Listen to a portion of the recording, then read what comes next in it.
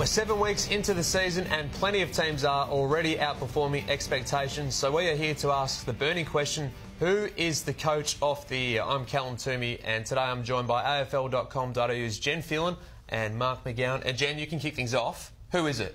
Look, I'm going with a choice that's probably not as obvious as some. Nathan Buckley for mine has been Bucks. He's been the coach of the year so far. He's managed to turn things around from that. Look, it looked like the season was over after 2 rounds. Everyone wanted him sacked. Looked like it was going to be more of the same for Pies supporters this year, but he's turned things around. They've won 4 of the last 5, and yet he's been coaching under such duress since the pre-season. They've had so many injuries over, which started back in the pre-season. They've filtered in through the early rounds. They're right at the top there. Look at that. They've lost 60 games due to injury, which means they've just had 60 players unavailable over the opening 7 rounds. So, you know, compared to Richmond, they've had basically a full list to pick from. And it's also been the calibre of players that they've missed as well.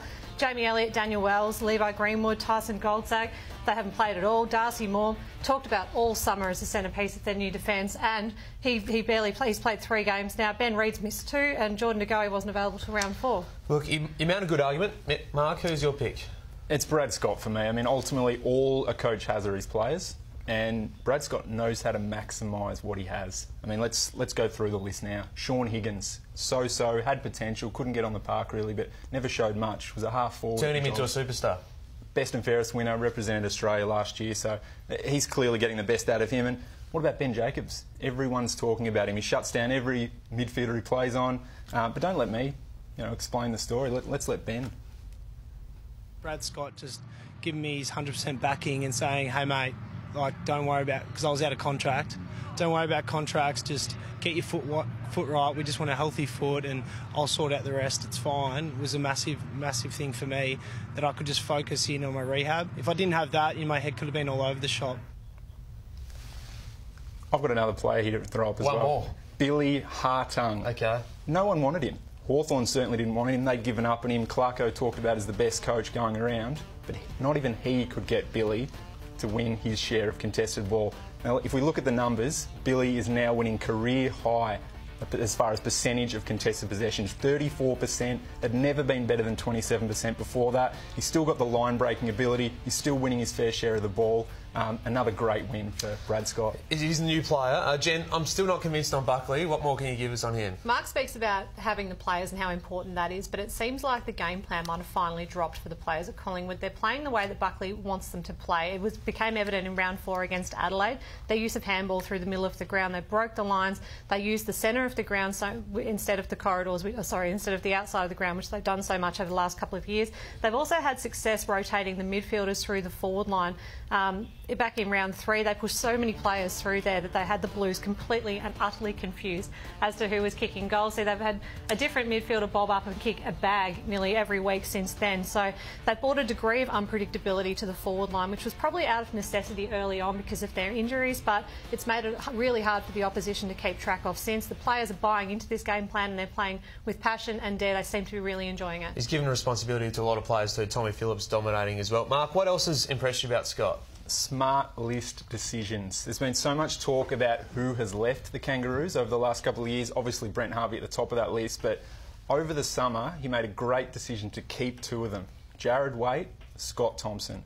Now, in February, came out and actually said Jared Waite, best footy in front of him at age 35. You laughed at that one. I think we all probably did. We probably did, to be honest, and that's why we're not coaches, Cal. And that's why Brad Scott is so good.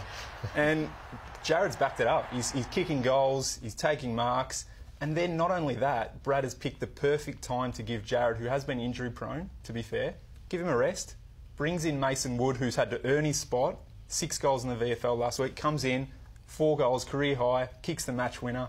Brad Scott, another big tick. All right, Jen, one more reason why you're backing Bucks. Well, there's been some questions raised over the last couple of years about the Pies recruiting and which players Bucks has actually made better. But it looks like they've hit a few targets and it's been emerging this year. So Jaden Stevenson, he's come into the side, he's made an immediate impact. I know it's hard to miss when you're recruiting in the top 6 picks of the draft. You have. But, well, that's true, but the Pies weren't scared off by his heart condition. So many other clubs were. So Sam Murray been good too? Sam Murray's been very good. He's been part of their resurgent game plan off the half back line. And Hoskin Elliott's also become important this year after coming over from the Giants. They also chose to stick with Josh Thomas after his drug suspension. He's ranked 2nd in the team for centre clearances and he's proved he can go forward as well. So these sorts of players have started to stand up. I'm almost convinced on Bucks now. What do you think of his year? Well, it's funny that Jen brings up good decisions that Bucks has made. It's an interesting one. Here comes a whack. Is Bucks aware that it's not the under-12s and it is the AFL? You are allowed to tag. Well, if he'd had Levi Greenwood at his disposal this season, maybe they would be So tagging. you've only got one option, obviously, by the sound of that. So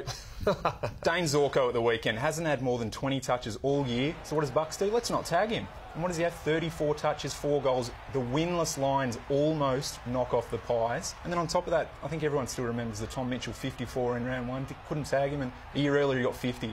So Bucks just doesn't learn his lessons. OK, well, before we go, how about a couple of other coaches that we haven't mentioned? Damien Hardwick's the obvious one. They're going pretty well, the Tigers, Jen. Going back to what I said about Collingwood early on about their injuries, the Tigers, they've had 16 players miss games over 7 rounds. It's pretty hard to, to mess things up when you've got basically the whole list to choose from. Easy to win a flag for the Tigers, according to what Mark. Maybe not quite.